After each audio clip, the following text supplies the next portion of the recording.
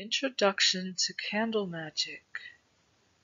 Candle magic is one of the simplest forms of spellcasting, and as such it doesn't require a lot of fancy ritual or ceremonial tools.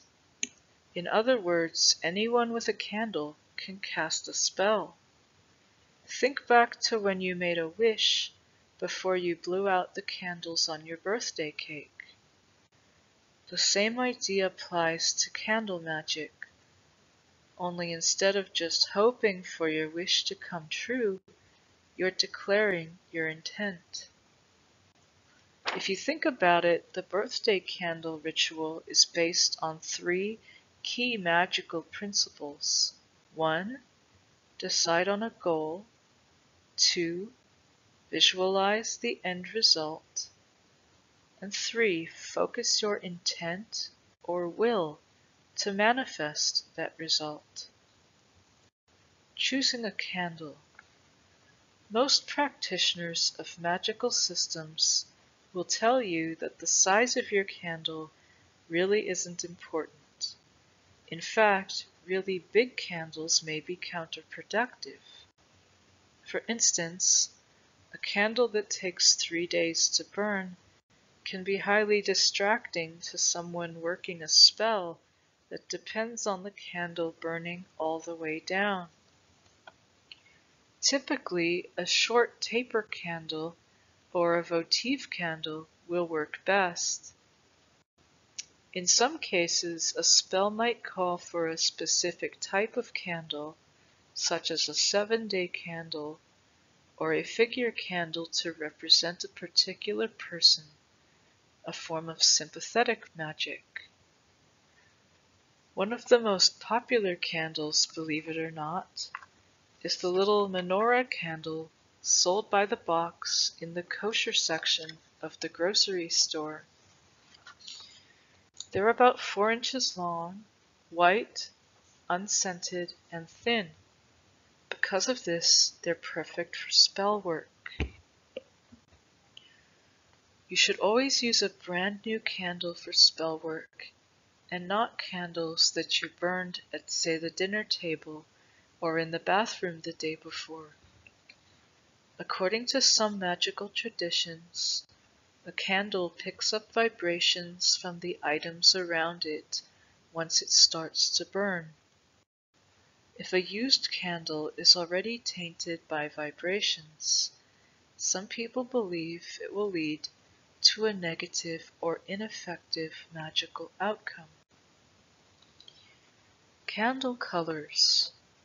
When it comes to colors, you may wish to have a variety on hand for different magical purposes. Typically, color correspondences for candle magic are as follows. Red, for courage and health, sexual love and lust. Pink, for friendship and sweet love. Orange, for attraction and encouragement. Gold, for financial gain, business endeavors, and solar connections. Yellow, for persuasion and protection. Green, for financial gain, abundance, and fertility. Light blue, for health, patience, and understanding. Dark blue, for depression and vulnerability, sometimes also wisdom and knowledge. Purple, for ambition, power, and spirituality. Brown, for earth-related or animal-related workings. Black, for negativity and banishment. White, for purity and truth. Silver, for reflection, intuition, and lunar connections. In many pagan traditions, it is acceptable to use a white candle in place of any other color. Using your candle in ritual. After you've selected a candle, oil or dress it before burning. This is a method by which you'll establish a psychic link between you and the candle itself. In other words, you're charging the candle with your own energy and personal vibrations, and projecting your intent onto the wax before you burn it. To dress a candle, you'll need a natural oil. Many practitioners like to use grapeseed because it has no smell. Another option is to use special candle magic oils from one of the metaphysical supply stores. Begin at the top of the candle and rub the oil down to the middle. Then begin at the base of the candle and rub the oil up towards the middle, ending where the first coating of oil left off. In some traditions, the anointing is done the opposite way. Start in the middle and work your way towards the two ends. If your working calls for herbs to be used as well, roll the oiled candle in the powdered herbs until it is coated all the way around. It's important to remember, however, that a candle is just a tool.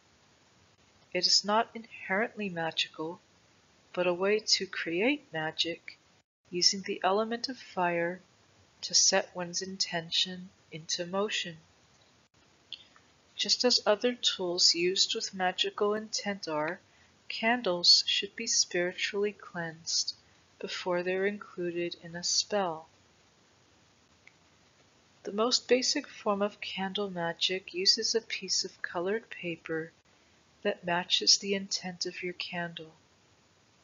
Decide what your goal is and write it on the piece of paper. If you're going to do a money working, you would write down your intent, such as, I will become financially prosperous. In some traditions, you would jot down your goal in a magical alphabet, such as Theban or Enochian.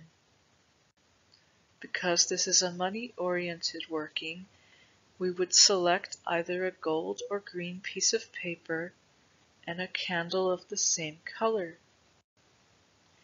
As you write down your goal, visualize yourself achieving that goal. Think about the different ways in which your goal might manifest, such as getting a raise at work. Perhaps someone who owed you money will arrive out of the blue to repay their debt. Or maybe you'll get a large tax refund check.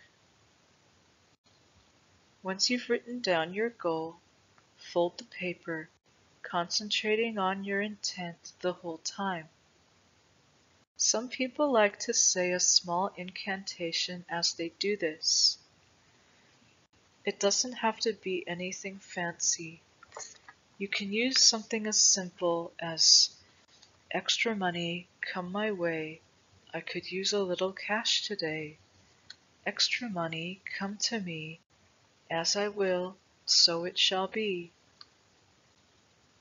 Place one corner of the folded paper into the candle's flame and allow it to catch fire. Hold the paper as long as possible without burning your fingers, and then place it in a fire-safe bowl or cauldron to burn the rest of the way on its own. Allow the candle to burn out completely. When the candle has melted, dispose of it rather than saving it to use again for another working. Usually there's not much left of a candle except a stub of wax, and you can either bury it outdoors or dispose of it in whatever manner you choose. Candle magic for divination. In some magical traditions, candles are used for divinatory purposes. The two most commonly used methods of candle divination are reading the wax and the way that the candle actually burns. To divine by the way the candle burns, you'll have to pay attention to whether the candle burns low or tall, if it flickers, or if there's more than one flame. 2 flames could mean someone from the spirit world is helping you to reach your goal. Even the colors found in the flame may give you a hint about the effectiveness of your spell, but there's no consensus about what these signs mean. While some practitioners believe a candle that burns tall and strong signals that one's wish will be fulfilled, others point out that the length and quality of the wick can influence how the candle burns, as can an air vent. Focus more on your intent than on how the candle burns. On the other hand, if you want to divine by reading the candle wax, you'll need to drop the melted wax into a bowl of cold water. The wax will harden almost immediately and form shapes.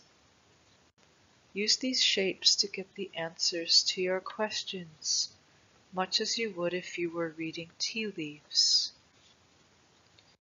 Thank you for watching. Please like and share this video, hit the subscribe button, and feel free to ask me any question in the comments section below. Due to the sacred nature of these videos, I would prefer to keep them ad-free. Please help me to do that by clicking the Patreon link in the description box below and make a donation to this channel. Every dollar counts. Thank you for your support.